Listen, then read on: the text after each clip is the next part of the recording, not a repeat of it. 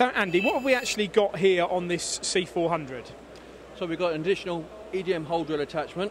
This allows you to pre-drill your start hole, and it's one setup. So you don't have to have a standalone machine transferring your component from one machine to the other. One setup. Is that fairly unusual for a machine like this? You'd normally have a machine where you do the preparation essentially and then you take it onto a wire cut.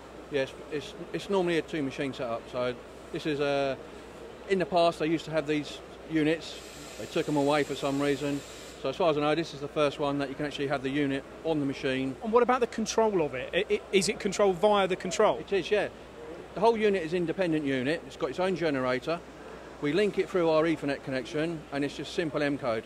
So for instance, M51A 20mm will give you a burn depth of 20mm.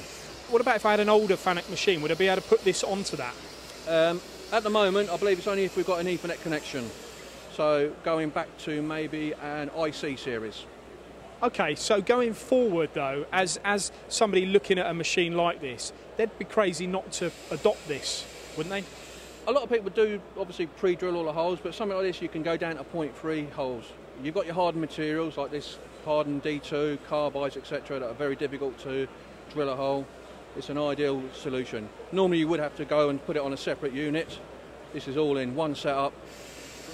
And how much success are you having with these machines at the moment? I know I'm seeing a lot of them crop up in the marketplace. You're doing well? I'm doing okay.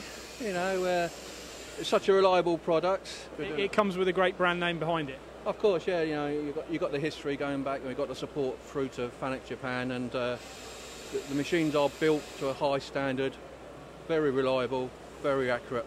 Good stuff. Thanks, Andy. No problem. Cheers. Bye.